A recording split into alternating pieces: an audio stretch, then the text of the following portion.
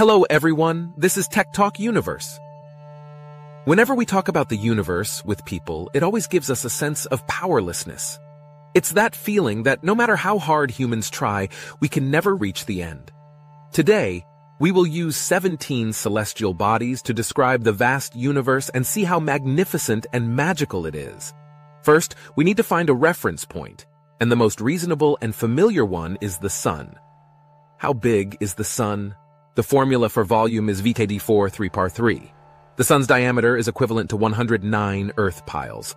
The volume of the Sun compared to Earth is equal to 109 multiplied by 109 multiplied by 109, which is approximately 1.3 million times larger.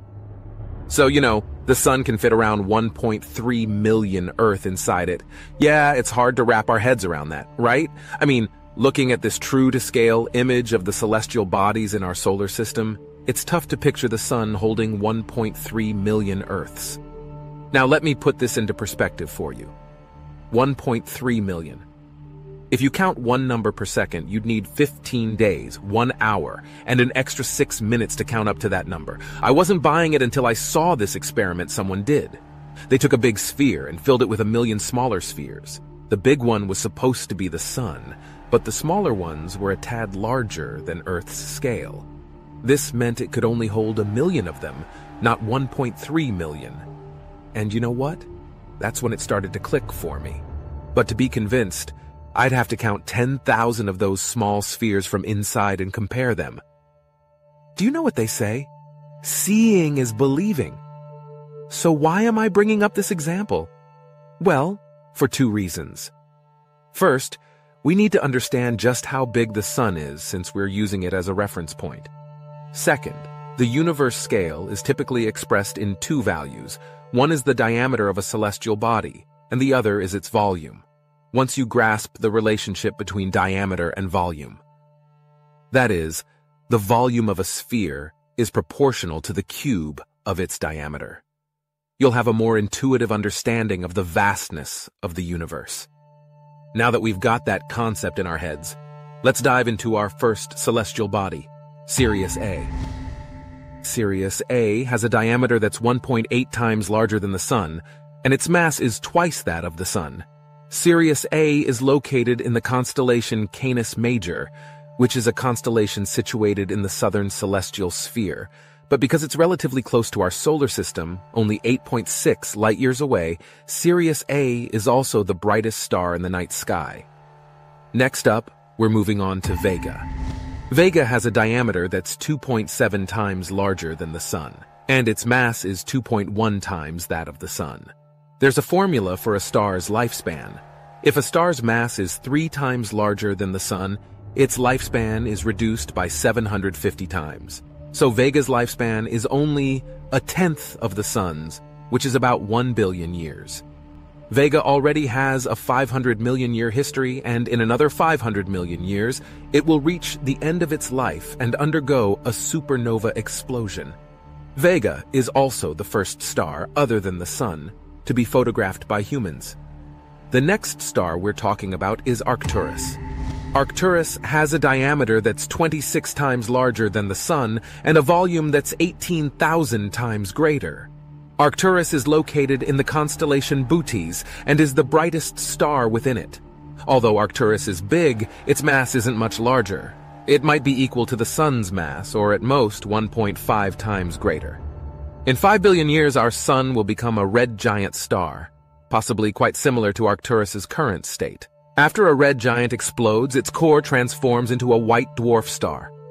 White dwarfs have a volume similar to Earth's, but their surface gravity is about 180,000 times stronger.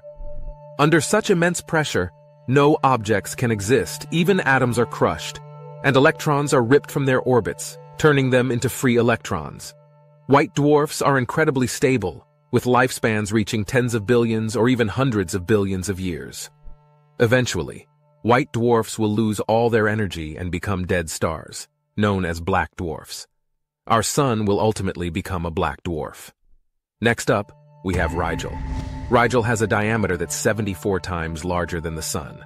Now don't let Rigel's massive size fool you, because most giant stars are somewhat hollow. Its mass is only 18 times that of the Sun. For stars with masses between 8 and 20 times that of the Sun, when they explode and die, they don't form white dwarfs. Instead, they form neutron stars. Neutron stars are an even more peculiar type of celestial body. Typically, neutron stars have a diameter of only a few dozen kilometers, but their mass is comparable to the Sun's. Imagine compressing such a massive amount of matter into an area the size of Beijing's Third Ring Road. The density of a neutron star then becomes between 8x10 circumflex 14 and 10 circumflex 15 grams per cubic centimeter, equivalent to more than 100 million tons per cubic centimeter. Neutron stars tightly press all atomic nuclei together with one nucleus right next to another. How fascinating! Neutron stars will also undergo further evolution. Due to their high temperature and rapid energy consumption, their lifespans aren't very long, only a few 100 million years. In the end, neutron stars will also become non-luminous, tiny black dwarfs. Moving on, we have Beetlejuice, which is a red supergiant star. Its diameter is about 900 times larger than the Sun's. If it were located at the center of our solar system, its surface would extend beyond the asteroid belt and reach right up to Jupiter's doorstep.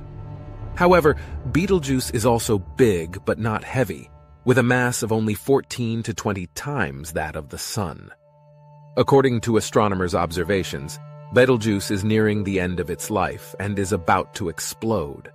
Since it's only 724 light-years away from Earth, if it explodes, it will be incredibly bright and visible even during the daytime here on Earth. That would be a fascinating astronomical phenomenon. Next up is Vy Canis Majoris, with a diameter about 1,420 times larger than the Sun and a volume 2.9 billion times greater. However, its mass is only 30 to 40 times that of the Sun, making it another hollow star. But it's still considered a massive star. Vy Canis Majoris, after its explosion, will form an even more astonishing celestial body, a black hole. At this point, space-time exhibits extremely strong gravity, from which not even light can escape. The boundary where light cannot escape is called the event horizon. Observing a black hole is essentially observing the light emitted at the edge of the event horizon. Moving on to Scooty, its diameter is approximately 1,700 times that of the Sun. In the past, people believed that Scooty was the largest known star in terms of volume. However, this record was broken in 2020, with the new champion being HIP 26718. Its diameter is 3,070 times that of the Sun, and its volume reaches a terrifying 289 billion times the Sun's volume. For stars of this scale, like HIP 26718, their lifespans are only around 10 million years. To live as a summer flower and die brilliantly is the perfect description for these stars. Moving on, we leave the realm of stars. NGC 1277 is a lenticular galaxy located in the constellation Perseus. At its center is a supermassive black hole with a diameter 42,850 times that of the Sun. Its mass is estimated to be between 20 and 50 billion times the Sun's mass. Next up is an even larger black hole, Quasar 618. Its diameter is 290,000 times that of the Sun, with a mass approximately equal to 66 billion times the Sun's mass. It is located in the constellation Canis Majoris, the black hole inside Ton. 618 is the largest black hole observed by humans so far. Due to its enormous mass, the gaseous accretion disk of the galaxy is attracted to its surroundings. When the gas in the accretion disk falls toward the black hole, energy is released in the form of electromagnetic radiation, emitting an extremely bright light. TUN 618 is one of the brightest celestial bodies known so far, hence it is called a quasar. But at its core, it is a supermassive black hole. Moving on, we have the Cat's Eye Nebula. The Cat's Eye Nebula has a diameter of 0.4 light-years. From now on, our distance unit will be changed to light-years. Nebulae are the products of supernova explosions. According to Earth's time, the Cat's Eye Nebula exploded about 1,000 years ago. The mass of the star before its evolution is estimated to be about 5 times that of the Sun. The Cat's Eye Nebula has an extremely complex structure with large and small circles intertwined, making it incredibly beautiful. It doesn't seem like the result of an explosion, and people still don't understand how this formation came to be. Moving on, we have the Helix Nebula. The Helix Nebula has a diameter of 5.1 light-years, which is incredibly huge.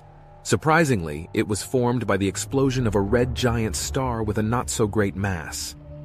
Scientists found a white dwarf star within the Helix Nebula, proving that the original star's mass wouldn't exceed 8 times that of the Sun. It's a mystery why this nebula is so massive. It's as if the nearest star to our solar system, Proxima Centauri, exploded and engulfed the entire solar system. It's hard to imagine and remains an unsolved enigma. The Helix Nebula was once called the Eye of God, but after the 2003 movie The Lord of the Rings: The Return of the King gained worldwide popularity, people began referring to it as the Eye of Sauron. Moving on, we have the Orion Nebula. The Orion Nebula has a massive diameter of 24 light-years. It is the closest stellar nursery to our Sun in the Milky Way galaxy, containing thousands of newborn stars. Most of these stars formed around 2 to 3 million years ago. Since these baby stars can be used to deduce what the Sun looked like in its early stages, the Orion Nebula has always been a hot spot for astronomers to observe. Next up is the Omega Centauri. The Omega Centauri has a diameter of 150 light-years. It is a globular cluster orbiting our Milky Way galaxy. The Omega Centauri is about 18,300 light-years away from Earth. This cluster has a peculiar feature. Despite its diameter of only 150 light-years, it contains millions of stars, tightly packed together. In contrast, there are only a few dozen stars within 15 light-years of our solar system. This difference is quite significant. Astronomers speculate that the Omega Centauri might have once been the core of another dwarf galaxy, torn apart and absorbed by the Milky Way, becoming a part of it. This indirectly demonstrates that stars in the center of galaxies are densely packed together. If we were to live close to the center of the Milky Way, the night sky would undoubtedly be incredibly bright and dazzling. However, the strong radiation might make it impossible for life as we know it to exist. But then again, who says life must take the form it does on Earth? Is it possible that plasma-based life forms could exist? It's hard to say for sure. Moving on, we have the Small Magellanic Cloud. The Small Magellanic Cloud has a diameter of 7,000 light-years. It is a small galaxy containing billions of stars. The Small Magellanic Cloud is about 200,000 light-years away from the Milky Way, making it one of the closest extragalactic neighbors and the most distant celestial object visible to the naked eye. Next up is our very own Milky Way galaxy. The Milky Way has a diameter of 100,000 light-years and is home to an estimated 100 billion to 400 billion stars. It's believed that around 11 billion planets like Earth reside within habitable zones. So, intelligent life may exist elsewhere within the vast expanse of the Milky Way. Consider the thought of 11 billion Earth-like planets. It's unlikely that none of them harbor life. If that were the case, it would imply that Earth was created by a divine being, as there would be no other explanation. Currently, observations suggest that the Andromeda galaxy is moving towards the Milky Way at a speed of 300 kilometers per second. In 3 to 4 billion years, it's likely to collide with our galaxy. These two galaxies will eventually merge into a new, elliptical galaxy. Moving on, we have IC 1101. IC 1101 is an enormous elliptical galaxy located at the center of the Abell 2029 galaxy cluster. Its light extends from the core to 600 kiloparsecs, and scientists estimate its diameter to be roughly 2.8 million light-years, which is 28 times the diameter of the Milky Way. IC 1101 is currently the largest and brightest galaxy known in the universe, containing about 100 trillion stars.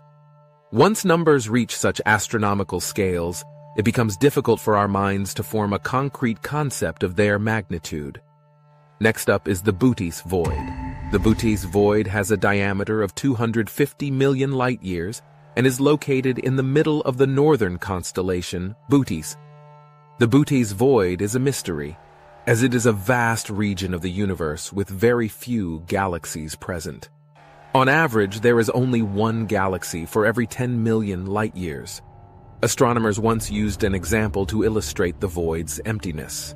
If our Milky Way galaxy was at the center of the Bootes void, before the invention of large astronomical telescopes in the 1960s, people would have believed that there was only one galaxy in the universe, as nothing else would be visible to the naked eye beyond the Milky Way.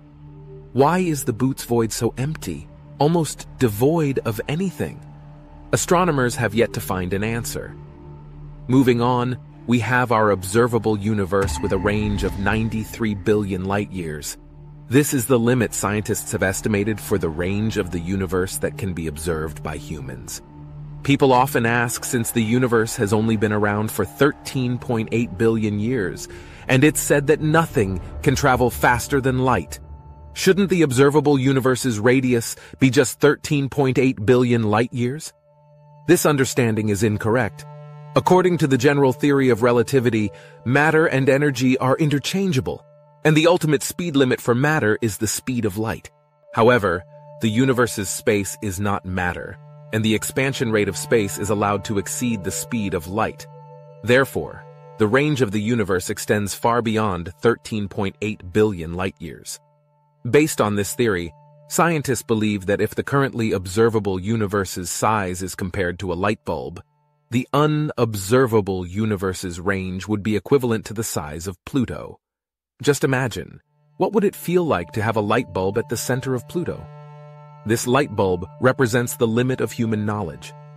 What lies beyond the light bulb will remain forever unknown to us, let alone what lies beyond the universe. How vast the universe remains unsolved.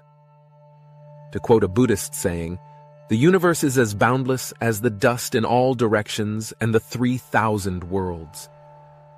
Many people oppose watching videos like these, believing that they can only bring about a sense of emptiness and helplessness. However, that's not entirely true.